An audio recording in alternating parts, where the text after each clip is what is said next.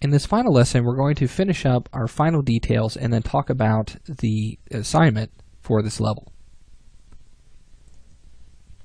Alright, so let's come in and let's create a couple of primitives for our buttons here. So we're just going to come in and grab a cylinder, and I'm going to go to my front view, and I'm going to turn on AutoGrid. I'm going to create this cylinder right here, okay, on my surface. And it should orient to that surface pretty well. And then we're going to finalize that, and let's go ahead and hit Z to zoom in on that object, frame that, and let's take our sides down to 1 and then our sides down to something like 8 or so. Well, let's do 12. 12 should give us a good value there. So with this, what I want to do is I want to convert it to editable poly, and let's go to polygon mode. I'm going to get rid of the polygon that's on the back, hit delete. And then I'm going to take this front polygon, I'm going to scale it down.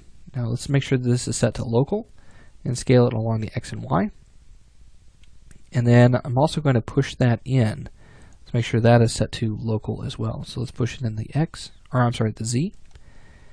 And then here I'm going to inset, and I'm going to inset that amount quite a bit, and then we're going to pull that out a little bit more. Now what I'm trying to do is try to create a rounded look for this. Okay, so that looks good. And then from here, I'm going to inset one more time, but let's make it pretty small. And we'll hit OK.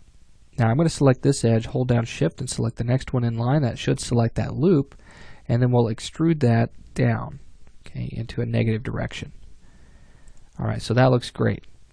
Finally, we normally want to take care of our topology on these objects, so I'm going to select these two vertices, let's connect those, and then we're going to right click and cut the rest of these. So we'll go from here across to here, we'll go from here down, and then from here down.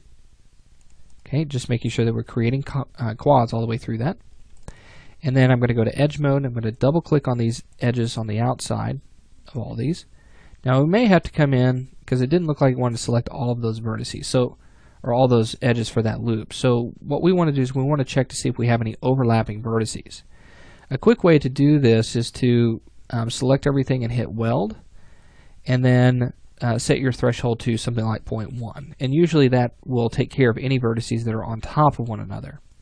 Another way to manually check for this to absolutely make sure is by hitting X on the keyboard, and this is going to bring up our search. And this will allow us to search for a specific action. This is called X view. So I'm going to type in X view, and you'll see it comes up with cycle forward and backward. Let's click on that, and it's going to bring up a UI on our viewport. Let's click on this first line and switch this to overlapping vertices.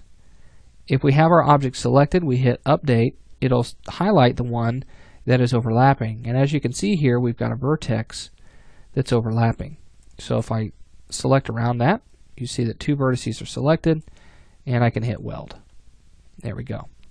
Now let's go ahead and go to edge mode, and let's double click on all these edges and go all the way around. Okay, once we have that, let's chamfer that, and we want to do just a little bit. Okay, we don't want to do too much, and then we'll hit OK. Okay, so we have our first button, and what I want to do is I just want to push that into the surface here. May have to modify the rotation of that a little bit. You might want to turn off your angle snap, but that should be pretty close. Let me change that to color. Oops, not render. Change its color, and then apply that material. Let's also change its smoothing groups while we're here. So we're going to switch everything over just to one smoothing group for right now. We'll clear all, set that to 1. Should give us a nice result. Let's grab our move tool, and we could go ahead and we could copy this over, but it needs to be mirrored over to the other side. So I'm going to use my mirror tool instead and make sure that this is set to copy.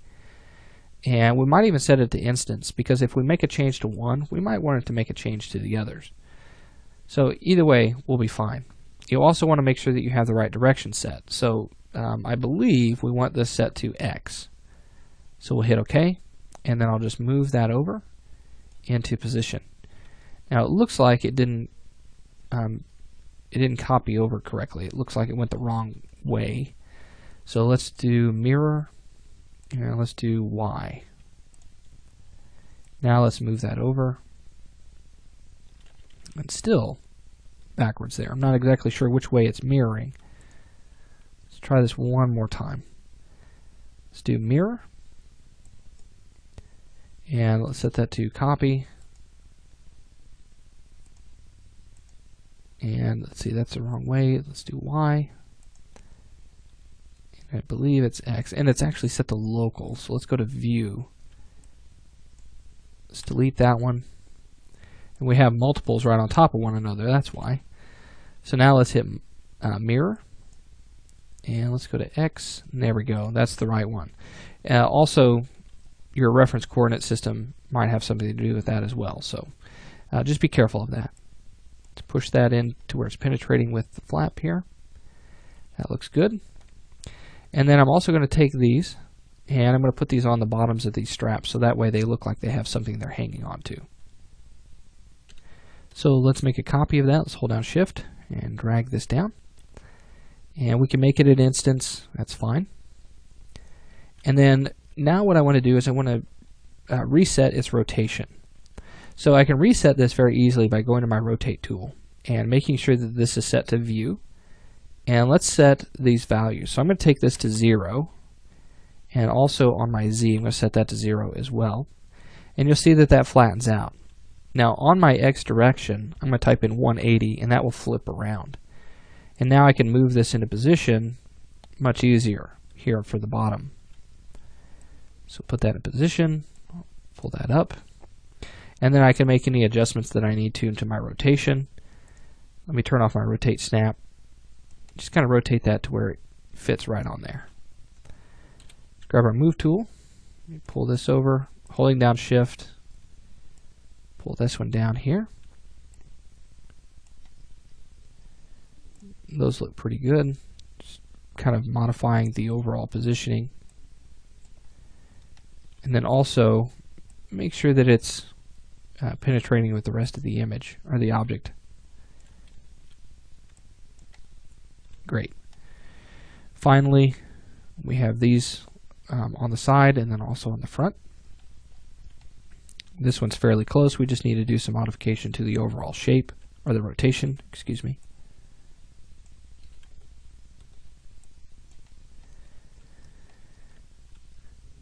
And then we'll take these and we'll pull those over.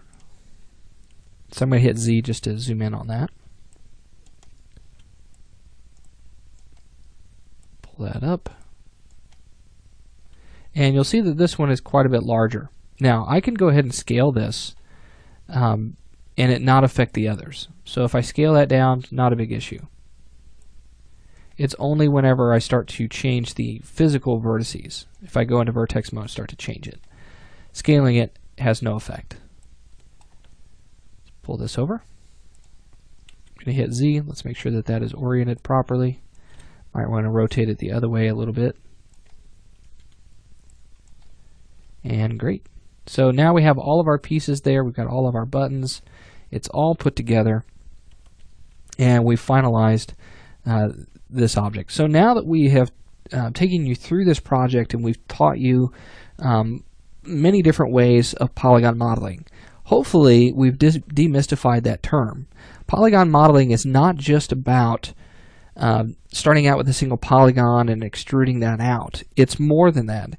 It's not just a technique that can only be used in a specific way. It's working with polygons and getting the end result still being polygons.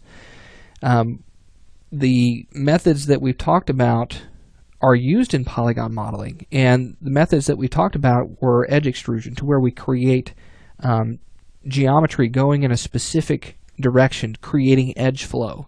And this edge flow is really convenient to get a specific amount of detail that we want out of our models.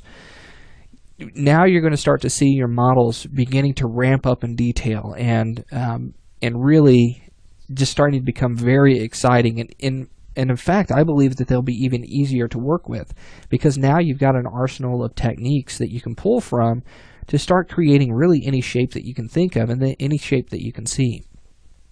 So, for your final assignment, what I want you to do is I want you to do a Google image search.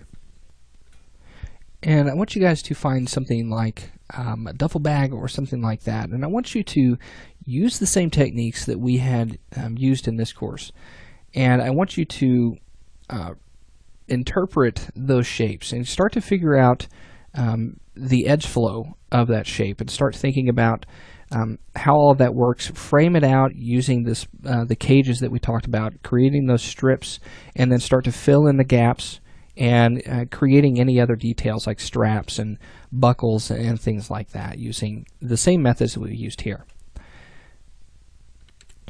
So I hope you guys had fun in this course. I hope you've learned quite a bit about polygon modeling techniques, and we'll go ahead and we'll get started with the next level, and I'll see you then.